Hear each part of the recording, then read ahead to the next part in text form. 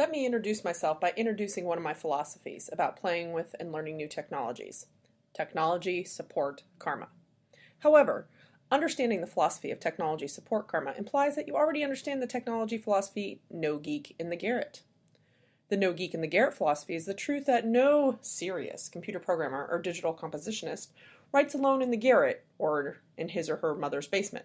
The no geek in the garret philosophy is really about building your support network, a network of different people, websites, books, etc.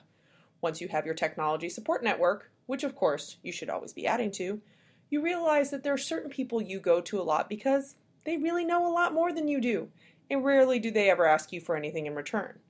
Or, if they do, it's something like, hey, proofread this email before I send it out to the college.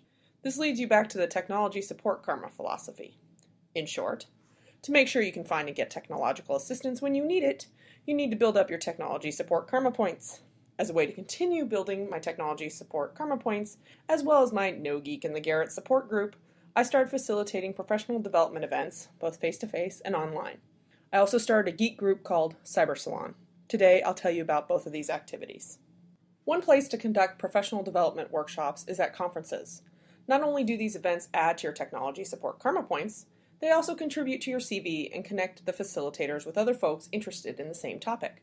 And don't be surprised, people who know just as much, or even more than you on the topic, attend your workshop to get a chance to chat as well as continue to build their own No Geek in the Garret support group. Another place to share what you know is by conducting workshops at home. Usually people in your own department, as well as others outside the department, want to know how to use the cool technology, especially if it helps with their own teaching or research. Also check with your institution's Office for Teaching and Learning. I sincerely appreciated the connections I've made with faculty who teach in different disciplines. More often than not, they give me a different insight into how and why I might use any given application. For example, after spending a year as instructional technologist, the math faculty drilled in me to always ask, what about the equation editor? Finally, I also offered webinars that were open both to the local populations as well as people at a distance. I was very bummed when Blackboard purchased Elluminate and then shut down Illuminate's Learn Central, a faculty professional development social network and webinar hosting service. Based on events I conducted through Learn Central, I still have faculty from across the country in a variety of disciplines invite me to facilitate, usually paid, professional development events for them. By facilitating various professional development events, you not only set yourself up as an expert in the topic, you also build a rich network of people who you can call on for a variety of things beyond a cry for technology help. This suggestion of facilitating professional development events to grow your own professional identity, your No Geek in the Garret support group, as well as your technology support karma points, is not new. If you look closely at the careers of big names in the computers and composition field, you can see that a lot of them have not only been productive researchers and scholars, but also share their expertise in more practical ways through various professional development types of events.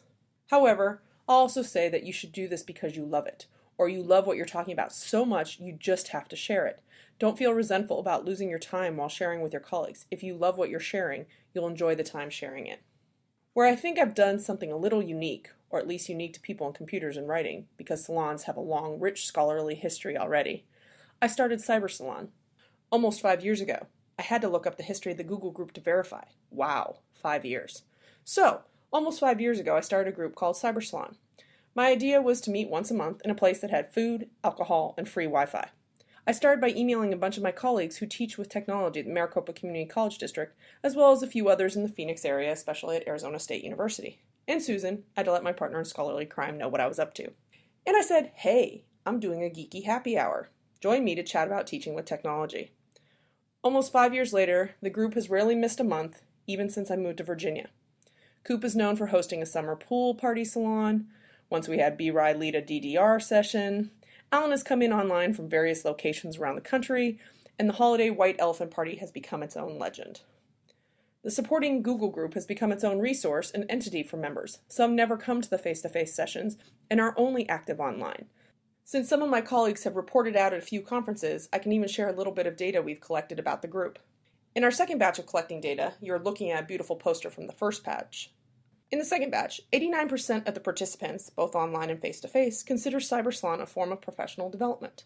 And although almost 40% of the participants only lurk, and 30% say they only minimally participate, 81% categorize themselves as consumers who, quote, read and use and apply information gleaned from the group.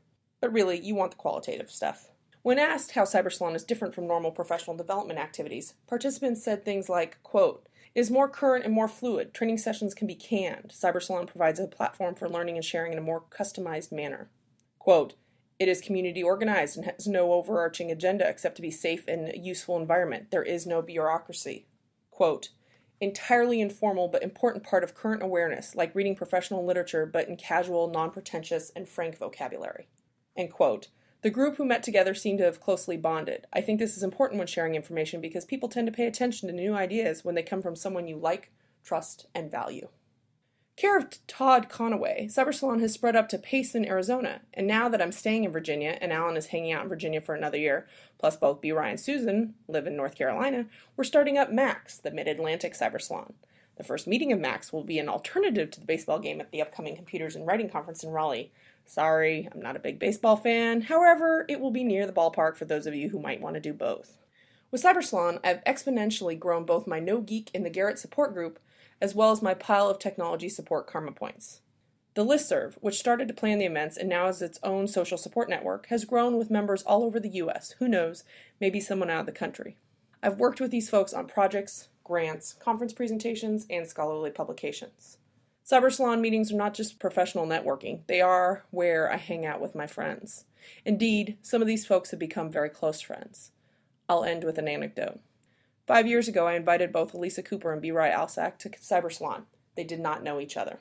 This past April, Coop officiated at B-Rye's wedding. They planned the ceremony using Google Docs and read from an Android tablet. Forget about professional development. Building positive support networks is just plain old living a positive life.